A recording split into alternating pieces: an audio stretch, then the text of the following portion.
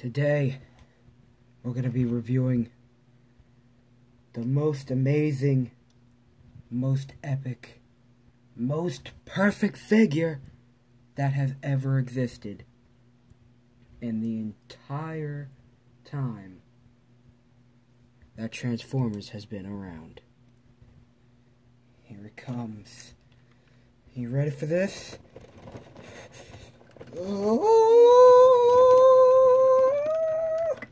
It's down from the heavens itself. There it is, and by God, is it beautiful. If the camera would... There we go. Okay, there. If the camera would focus. Yeah. This is, the best Transformers figure ever made.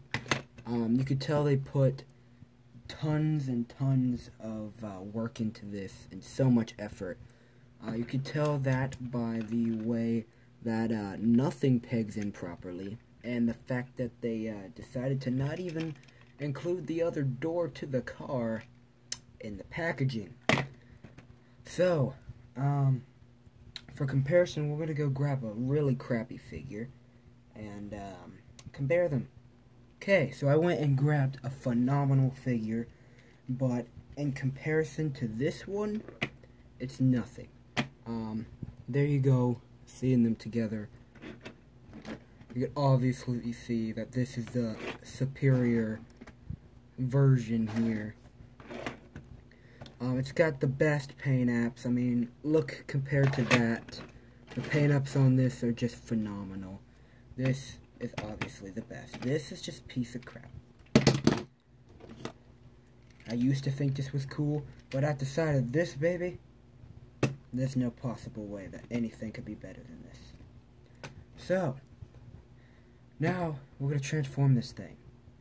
First off is one of the best features in the whole thing. You literally just take the roof off and throw it out into space, because it literally does absolutely freaking nothing. So, there you go. That's what you do with that. It's just fly off into space and don't come back. Get out of here.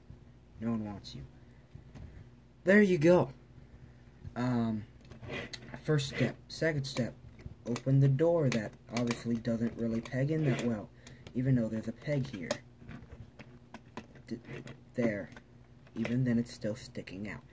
But it's the greatest figure ever, remember? So you gotta give it credit for that. Open the door, lift it up, and then pull the legs apart. Don't flip down the feet, because, you know, it doesn't have any. You don't need feet to walk, right? You're fine. Then, you want to take these arms and pull them out.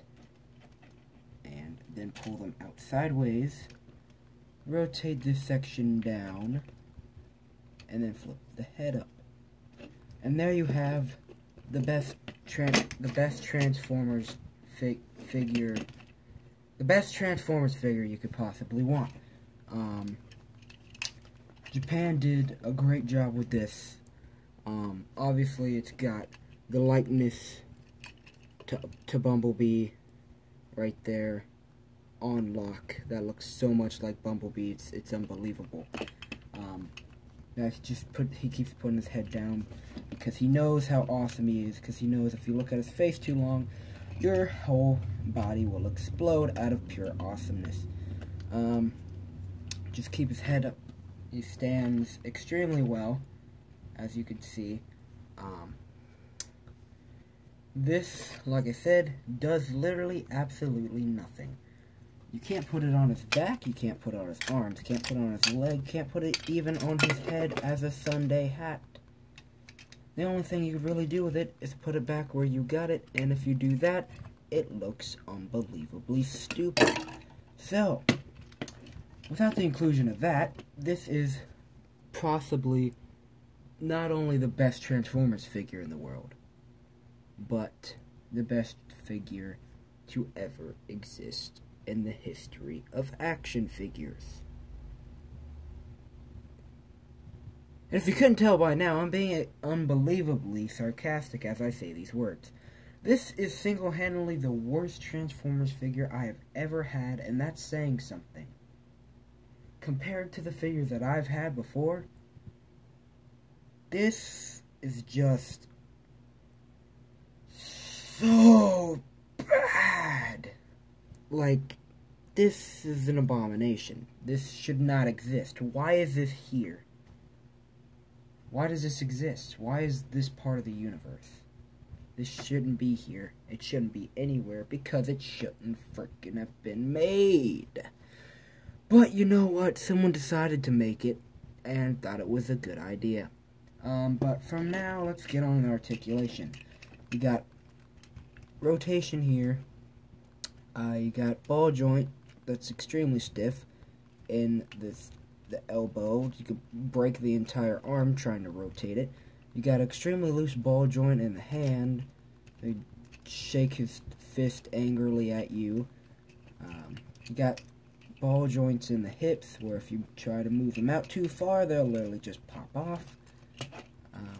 Just put that back on. You got ball joints in the knees, which are extremely weak, hence why he has such a wonderful time standing. His head is on this little swivel for transformation and transformation only. But as you can see, he's listening to a freaking rock band. So he's rocking out. So after he's done rocking out to that, you know, just transform him back to his normal car mode.